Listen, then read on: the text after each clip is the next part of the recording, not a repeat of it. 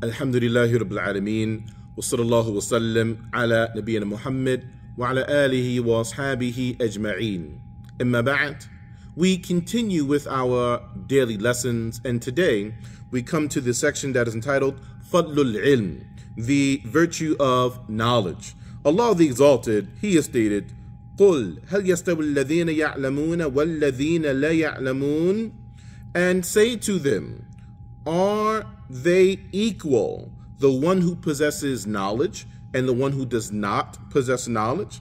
And He has stated, يَرْفَعِ اللَّهُ الَّذِينَ آمَنُوا مِنْكُمْ وَالَّذِينَ أُوتُوا الْعِلْمِ darajat. Allah has raised in stations and degrees those amongst you who possess faith and those amongst you who possess knowledge. And He the Exalted, He stated, وَقُلْ رَبِّي زِدْنِي عِلْمًا, and say to them, my Lord, increase me in knowledge. And on the authority of Muawiyah, may Allah be pleased with him, as he has stated, that the Messenger of Allah sallallahu alaihi wasallam has said, whoever Allah intends good for the servant, then He will grant him comprehension of the deen. He will grant him understanding within the and of the religion. This hadith is muttafaqun alayhi. It is agreed upon.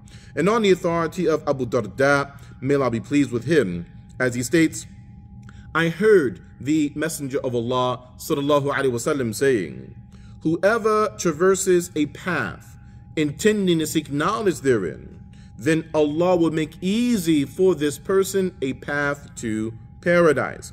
And certainly the angels, they lower their wings for the talib al-ilm, for the disciple of knowledge, out of reverence, respect, and pleasure for what this individual is undertaking.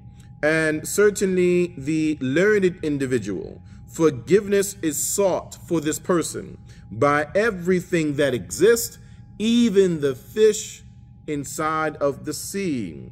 And the virtue of the learned individual over the worshiper is like the virtue of the moon in comparison to the remainder of the stars.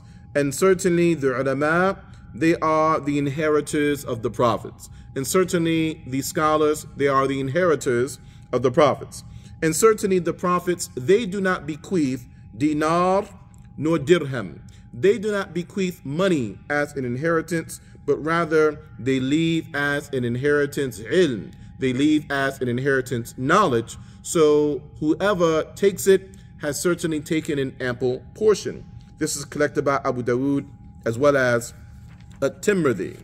And on the authority of Abu Hurairah, may Allah be pleased with him, in that the Messenger of Allah sallallahu alaihi wasallam has said, when the servant passes away, all of his actions are cut off except three: a running charity, an ongoing continuous charity, or knowledge that is benefited from, or a righteous child that supplicates, makes dua for the servant. This is collected by Muslim.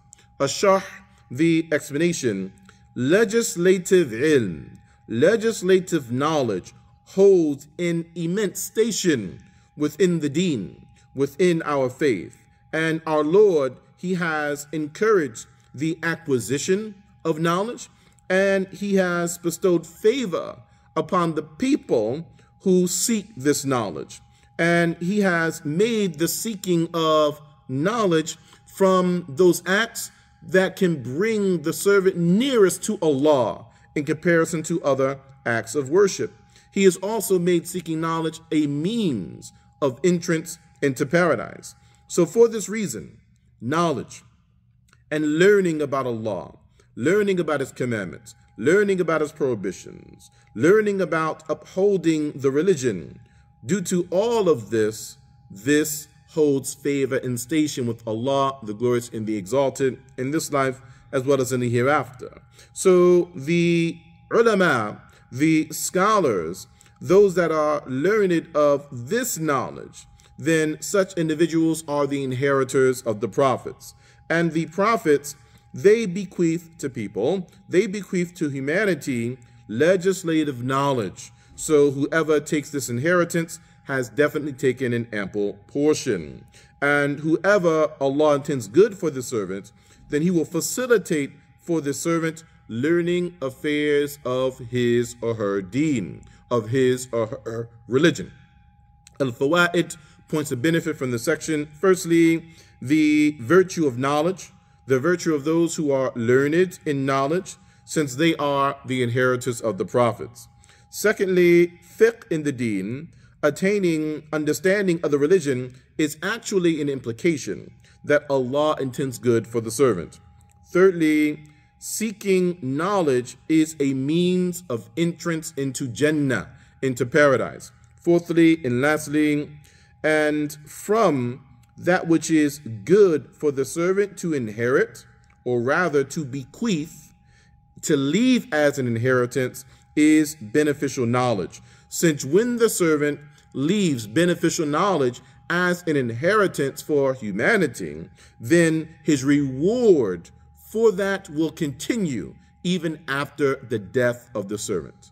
هذا والله أعلم وصلى الله على محمد, and we'll see you next time for our daily lessons. Wassalamu alaikum wa rahmatullahi wa barakatuh.